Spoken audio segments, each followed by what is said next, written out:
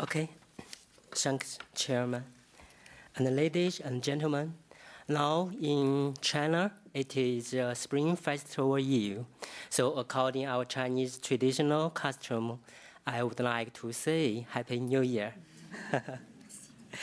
And the title of my presentation is the Dynamic Conservation of Agricultural Heritage.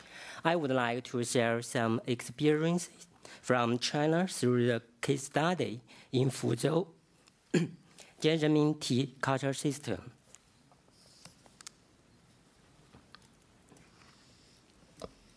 There are 4 parts of my presentation to introduce how to revive agricultural heritage in my country.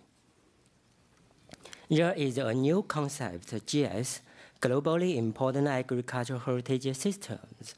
We all know that more than 10,000 years of agricultural development history provided very fruitful and ingenious traditional knowledge and experiences, which reflecting the evolution of the humanity and the nature. In 2002, the FAO sorted for the Food and Agriculture Organization of the United Nations initiated a new international friendship named Conservation and Adaptive Management of GS. Generally speaking, these traditional agricultural systems are important for the provision of local food security, high levels of agricultural biodiversity, stores of indigenous knowledge, and the adaptive management systems. Up to now, there are about 31 GS sites located in 13 countries. Agricultural heritage calls for dynamic conservation, emphasizing a balance between conservation, adaptation, and social-economic development. We are not going to create museums. We would like to support sustainable modern agriculture development. Because the GS is not about the past, and the GS is about our future. And its aim is to support livelihood and economic growth, to support the eco-services, including biodiversity conservation, to support indigenous knowledge and cultural diversity conservation. And the key is to benefit the local farmers. However, many traditional agricultural heritage are under threat and even are disappeared. Thus, how to revive this traditional agricultural heritage to contribute to the modern agricultural sustainable development. I'd like to take the Fuzhou Jasmine tea culture system as an example. Like this picture, the landscape of this system is very beautiful. And it has shaped a vertical landscape in an order of tea plants, trees, buildings, jasmines, and waterways. Jasmine tea is mild scented, and the method was first invented in Fuzhou. It plays an important role for livelihood security and providing various ecosystem functions for the regional ecological safety. Although the history of jasmine cultivation and jasmine tea process in Fuzhou is over 1,000 years, along with the urbanization and the lower price, the system is under threat.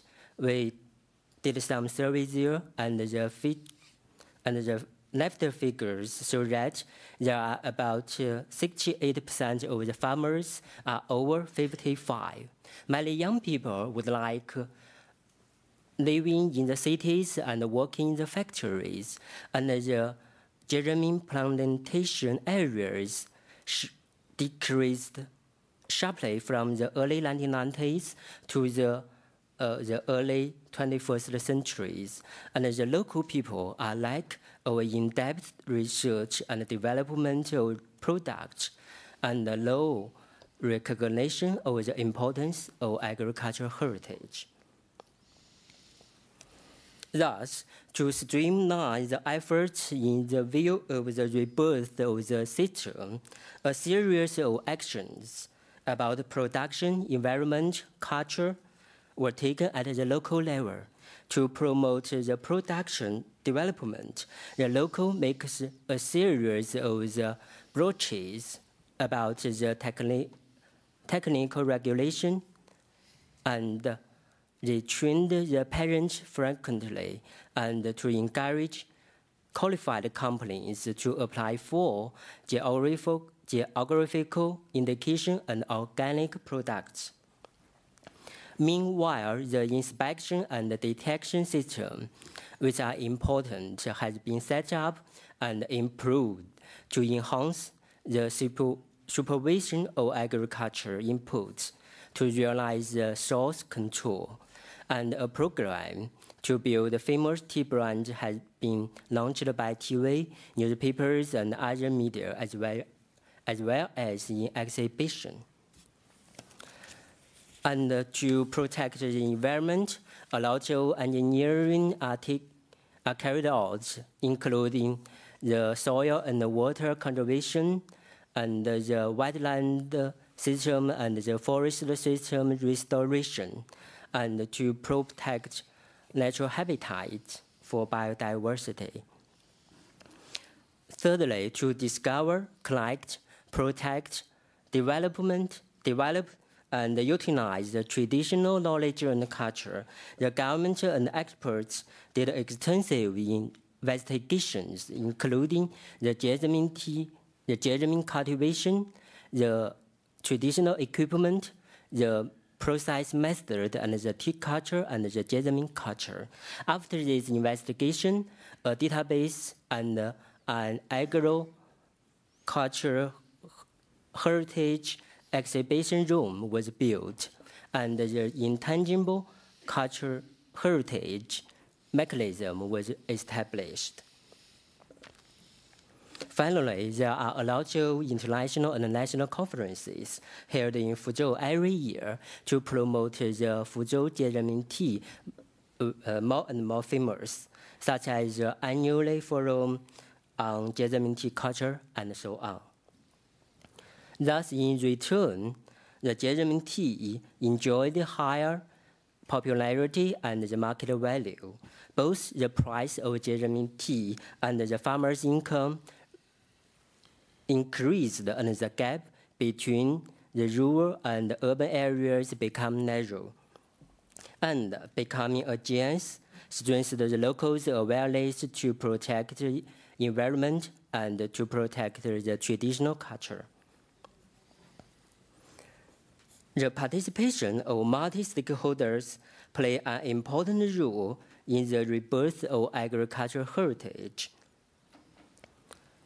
The stakeholders can be divided into three categories, including the government, actors in the international and national and local level. Second, the social actors, including research institutes, universities, experts, NGOs, and the media and consumers. And thirdly, the economic actors, including the farmers, the enterprises, and other businesses. Thus, this table introduces the main task of different stakeholders in different levels.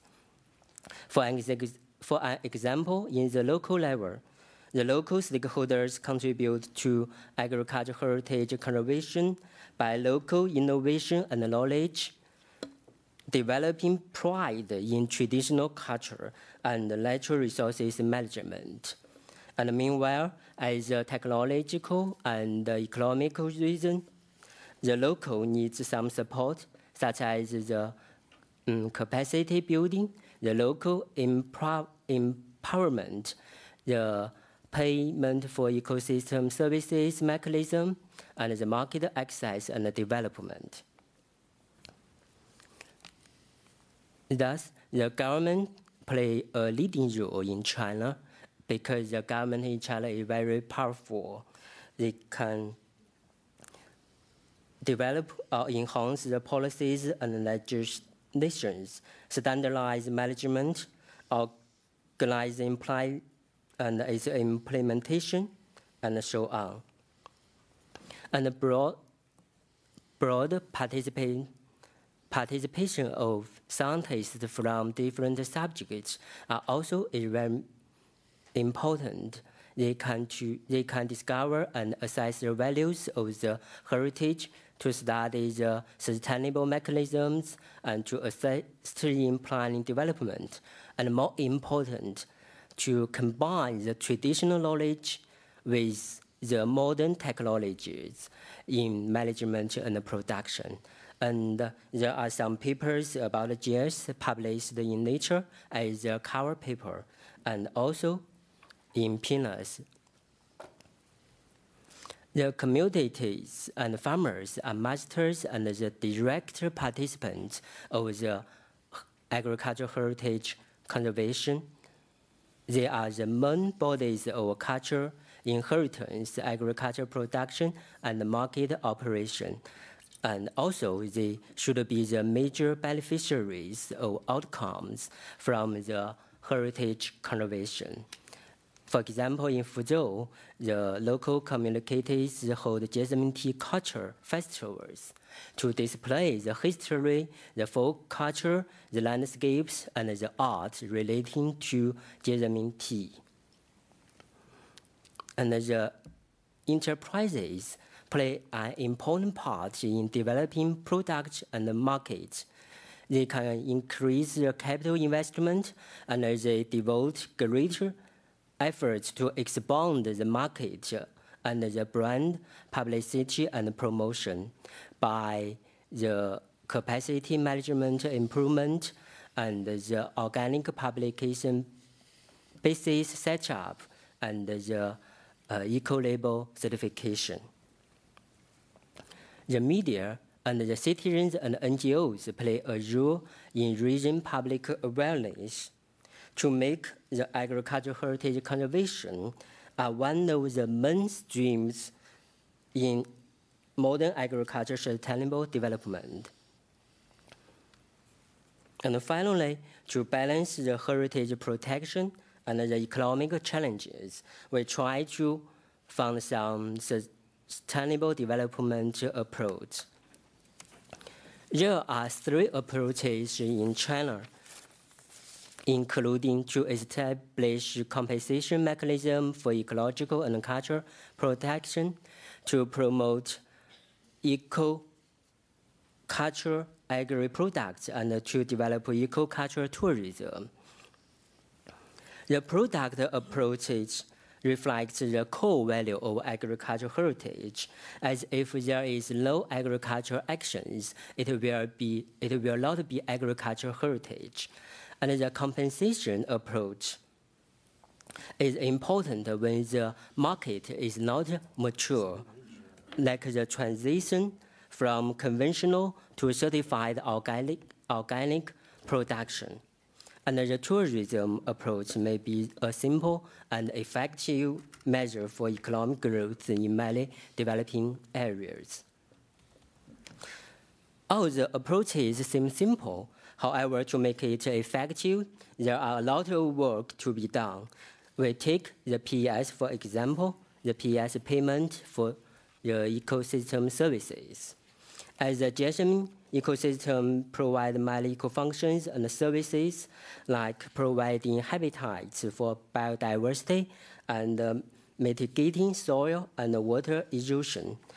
All these eco-functions are public goods, so it should be compensated. However, there are one key question: how much should be paid? In 2010, after 5 years monitoring about the Jasmine tea system, we evaluated and compared the eco-services between the Jasmine tea system with environmental friendly production and the modern tableland tea system. We calculated the values of oxygen production and the carbon dioxide uptake, the nutrient conservation, the water regulation, the pest control, and the tourism. And the value of ecoservices of Jasmine tea system is higher than the Timberland tea system.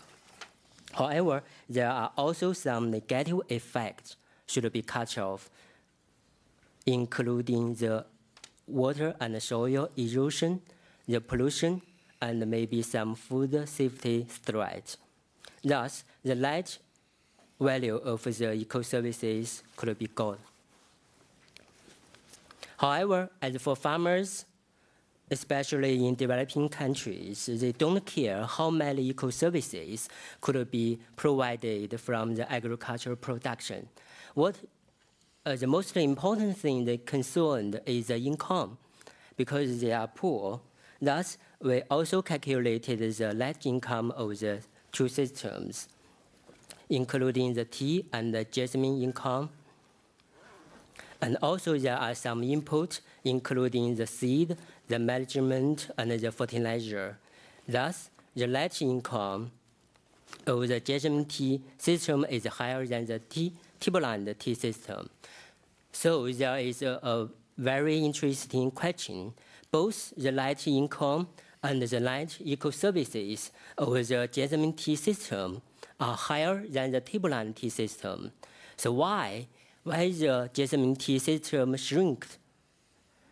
Maybe the return on investment could give us the reason. We calculated the return on investment of the two systems as the first table. We can say that the ROI of Jasmine tea system is lower than the Timberland tea system because it needs more input and the more technology.